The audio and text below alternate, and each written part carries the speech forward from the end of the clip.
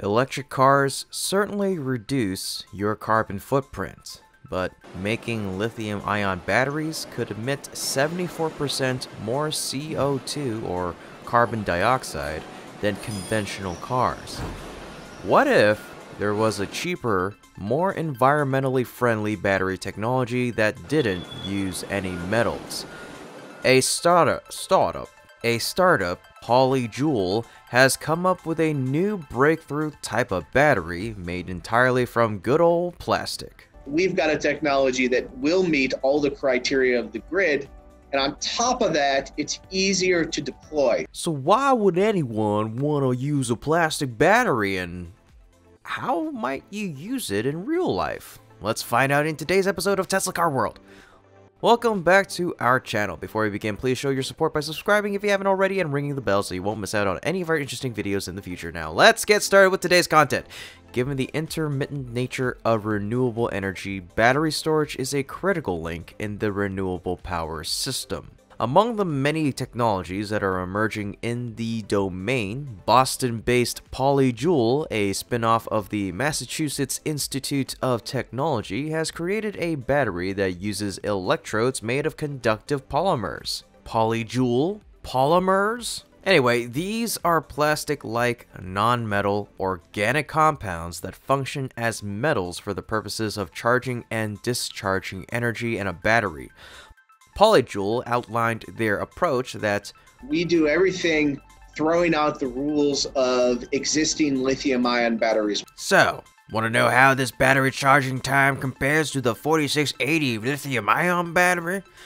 Polyjoule also claims its polymer battery outperforms lithium-ion across the spectrum. With approximately 12,000 charge cycles, this battery outperforms the 4680 battery by 600%. In contrast, a 4680 battery might manage only around 2,000 to 3,000 charge cycles in its lifetime. Polyjoule batteries are also able to discharge around 1 megawatt of power in 10 seconds compared to the 60 seconds an average lithium-ion battery needs.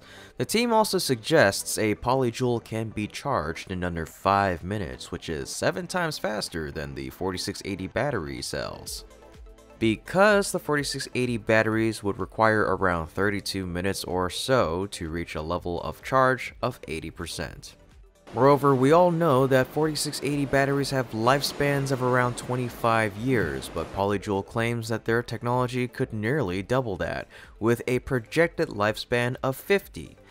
Moreover, its lifespan is almost 3 times longer than GM's Ultium battery. In real-world use, an Ultium battery will last around 150 to 250,000 miles, which is equivalent to 11 to 18 years. But another important area that we need to discuss is, obviously, the expense. How much is this Polyjoule battery going to run you?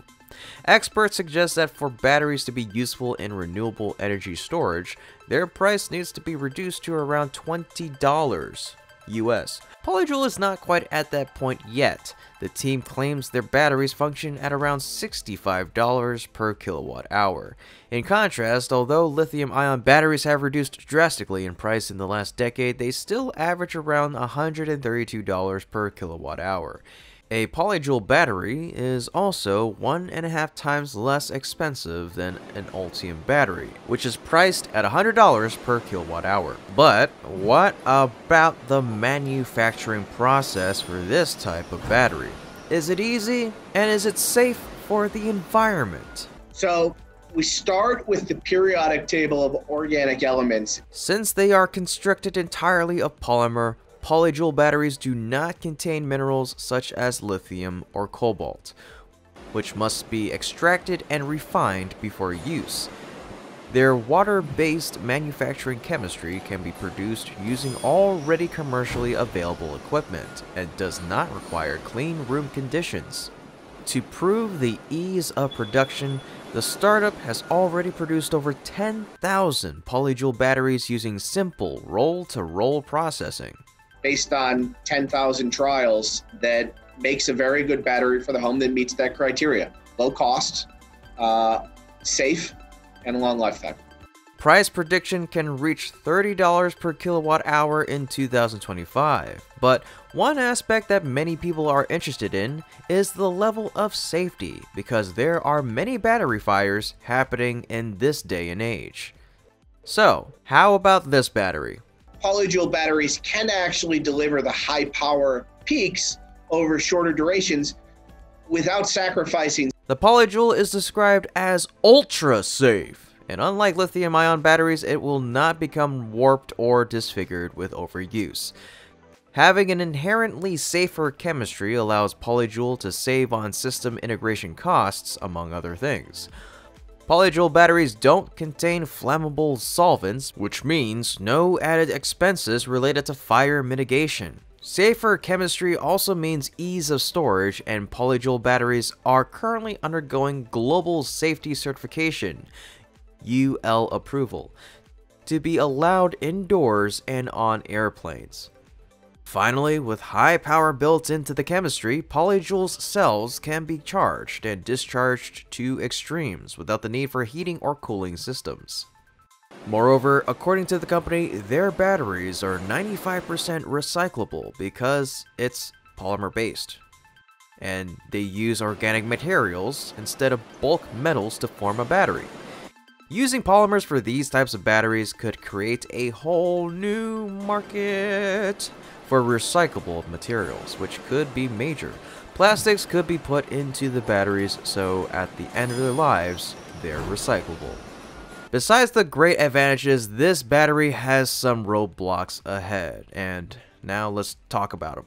A Polyjoule battery cell under development has an energy density 5 times smaller than 4680, or about 60 watt-hours per kilogram. This means Polyjoule would need a battery 5 times as big to store the same amount of energy, making it not ideal for your phone, laptop, electric vehicles, or other applications where size is an important consideration.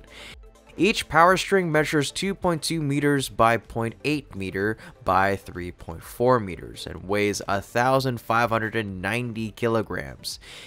Its nominal voltage is 528 volts, and the voltage range is 158 to 972. The manufacturer ensures continuous operation at temperatures between -40 to 50 degrees Celsius with minimal capacity loss. Polyjoule is directing their batteries largely towards static applications, such as air conditioners and heaters, industrial energy storage, and data centers. In particular, they suggest their batteries will be particularly useful in situations where a lot of energy is needed quickly, such as in critical infrastructure and renewable energy management. Today's conventional lithium-ion grid-scale battery storage facilities like Tesla's Powerwall and PowerPack can typically supply electricity to the grid for about 4 hours. They're also optimized for regular daily use. Charge up during the day when the sun is shining or the wind is blowing, then discharge in the late afternoon and early evening when the demand for electricity spikes. They aren't really designed to store electricity for days, weeks, or months. However, Polyjoule's plastic batteries might be able to store energy for longer, at about 20 hours. It's an impressive time. They're also figuring out if the Polyjoule batteries can store seasonal energy to balance the grid. Battery storage is always speculative. The transition from laboratory to commercialization is fraught with danger. However, by the end of the year, Polyjoule will have delivered its first 10 kilowatt-hour system, exiting stealth mode and adding commercial viability to its demonstrated technological superiority. Or will it? How do you feel about the plastic battery? Let me know your thoughts in the comments section down below. Otherwise, that's it for today's episode. Thank you so much for watching and for all of your support of our channel. And as always, if you enjoyed our video, please leave us a like, share the video, subscribe to the channel if you haven't already, and ring that bell to stay up to date on exciting developments in the world of EVs and green technology. Once again, we thank you so much and we hope to see you again next time. Until then, take care and be safe.